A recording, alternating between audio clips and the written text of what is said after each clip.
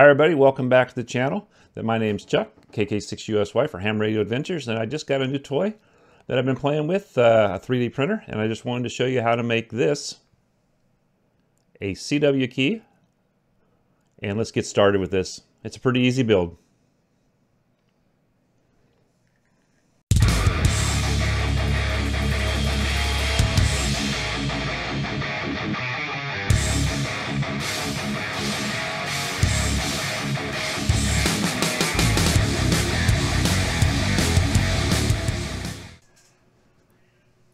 Okay, here's all the parts for this CW key.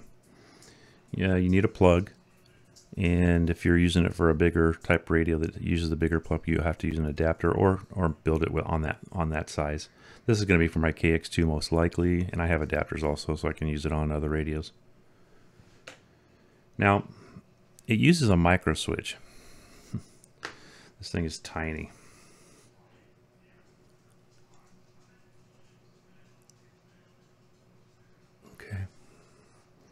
And then on the back, I don't know if you can see them, there's 4 little prongs there.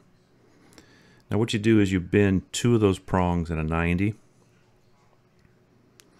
And then I'll show you what it looks like in here. And then it goes into here.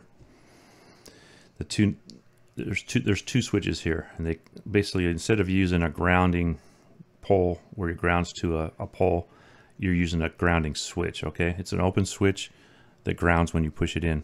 All right, so what he's done is taken 1 on each side, and these are a nice tight fit. These are 6 millimeter, and his description's there in the instructions, but he doesn't say what size, and I just kind of guessed. So those 2 that you bend over go down here, and you bend them over, and that holds it in. It's still pretty tight. It's a tight fit in here. I don't think it would fall out, but that just keeps it from falling out. So you don't use these. So what we're going to do, the keys, the handles come out here. So what we're going to do is the ground is going to go across these 2 here, and then we're going to hook a wire to this side and a wire to this side. Let me just get that closer for you. So we're going to ground the bottom one that way, and then the 2 top ones the other wires go to. All right. And this is the top of it. It's pretty lightweight. What I did notice, and I don't know if I can fix this later myself, because I'm really new at this, but these sides are kind of weak, and I did notice when you squeeze it sometimes it actually keys the key on one side only, though, for some reason. This is the very bottom. It's made to run some magnets and some rubber feet into either. He says 2 magnets and 2 rubber feet, or you can do all rubber feet, whatever you want, or you can do all magnets. And then you have these. And it just all screws together. It's a pretty easy build. The hardest part is when you, here's the 5 screws. It takes 5 screws too. And they are like a flush mount screw. Like a bugle head type, okay? And it also takes 2 that go in this back section here for adjustment. Unfortunately, you need a set screw, not a regular screw. It can't have a head on it because the head has to be. I could grind one of these heads down maybe, but they were hitting each other when I tried it, and that sets your distance away from the keyer, from the switch, so you can get them a little bit closer, a little faster. What we're going to do is we're going to solder the wires to this here first. And then start putting things together, and it's a pretty easy build. You just got to make sure your screws that hold these in, just make sure you kind of have to adjust them not to get too tight. He says to use a little bit of oil on them too, and I haven't tried that yet. I kind of basically threw this together real quick to see if it worked, and now we're going to wire it. I already have my wires stripped.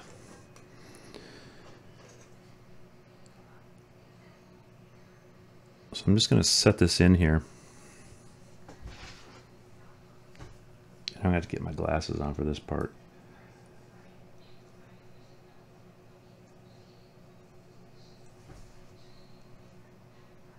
the first thing I'm going to do is, actually I'm going to get some to cut this with here. Hang on.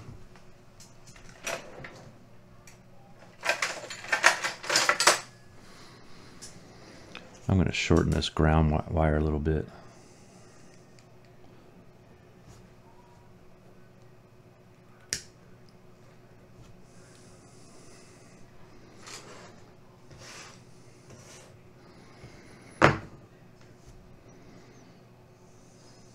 Okay, so that ground's going to go across these two here.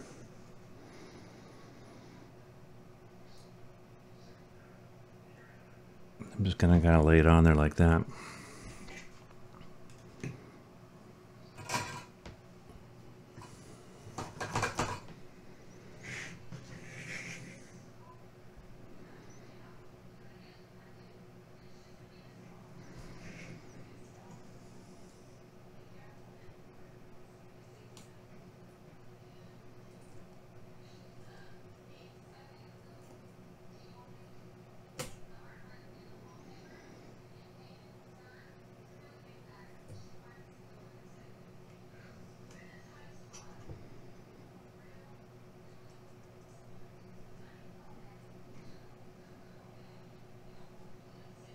Just like when you weld, the tiny stuff is the hardest stuff to do.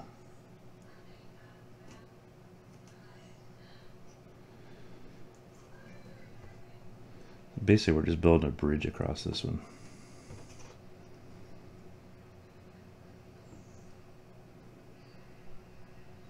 These two, well, actually these two, I should say. This thing's so light that the wires, it goes wherever the wires want it to go, so.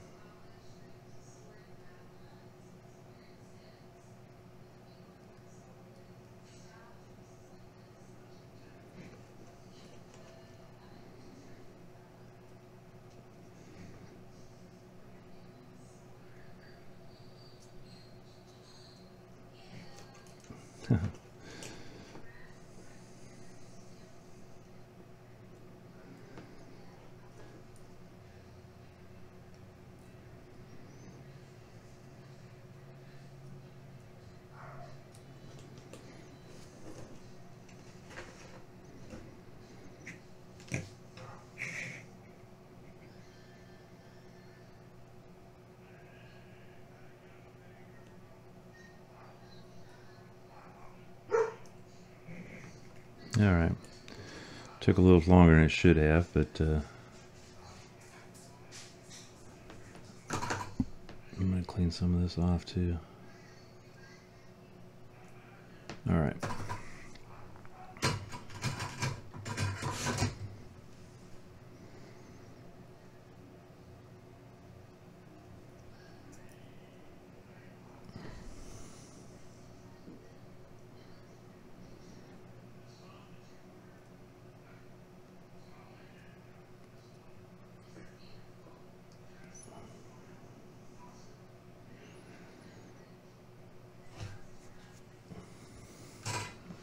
These already have some solder on them, so hopefully they'll stick.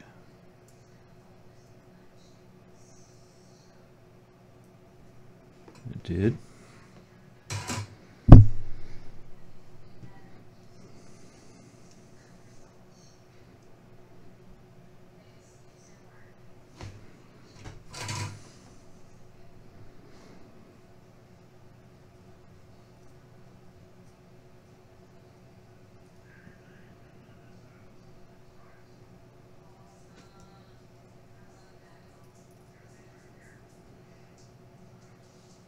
And yes, that is getting warm.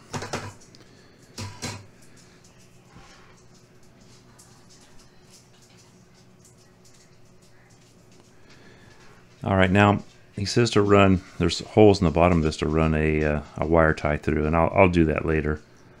But what I'm going to do is hook this into my radio, and hopefully you guys can hear it. Let's see if it works before we go any further.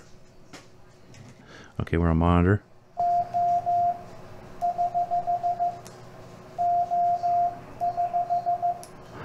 Hopefully you guys can hear that. So it works. All right, so I did kind of move these. They're solid. They don't look great, but they're not going to go anywhere because this is going to just coincide. So the first thing you do here is you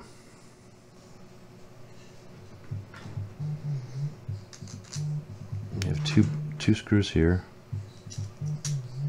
and these two here, and this goes like this, so that goes on there like that.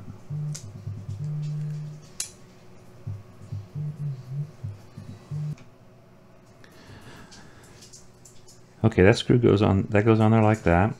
Then the other one goes on this side,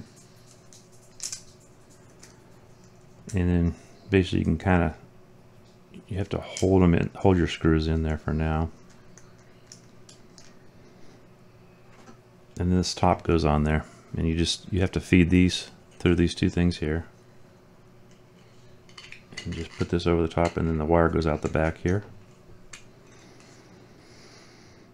Those two go in there. Screwed that down, and I just kind of snug them up a little bit to start with. Come around here, and you got to be careful not to push in. That's actually keying it right there, so I'm going to hold the top. So that's still working pretty good. I'm going to go just a little tighter, because that takes, you can only go so tight with these because you're threading these screws into the plastic.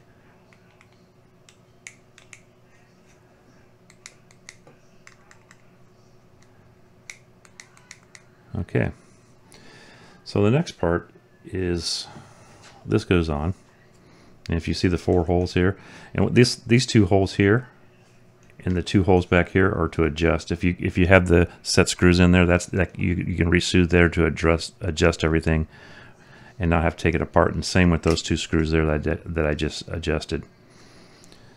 So basically, now you just throw these on here.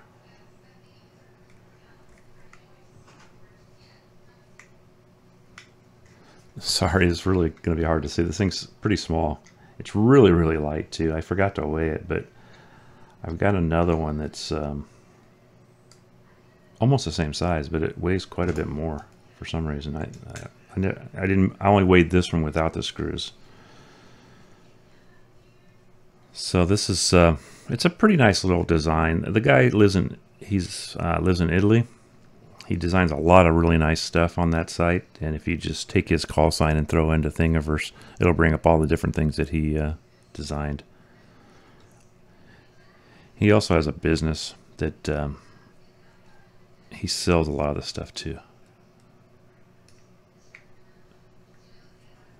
Now this, I printed the everything but the handles here in one thing, and I'm going to show you. It was like 4 hours. It was 3 hours and 50 minutes to do those. It was what, 1, 2, 3, 4 pieces. 3 pieces, and I'll show you that printing.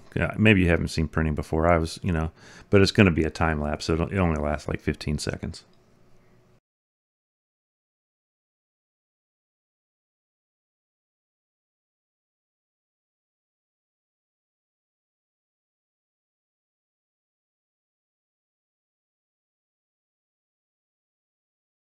But the whole thing, it's a pretty easy build.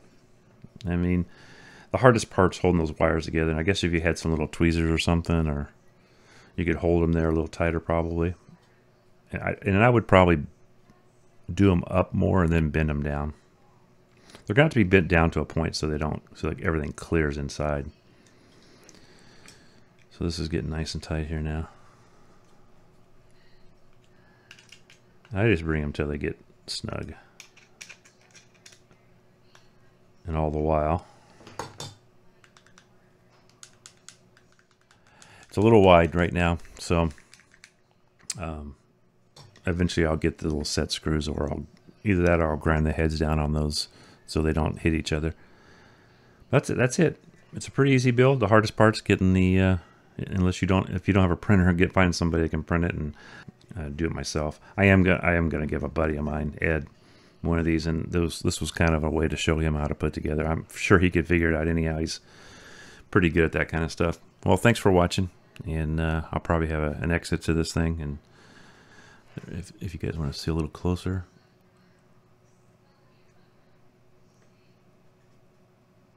And there's the holes that you can put magnets or some rubber feet on it.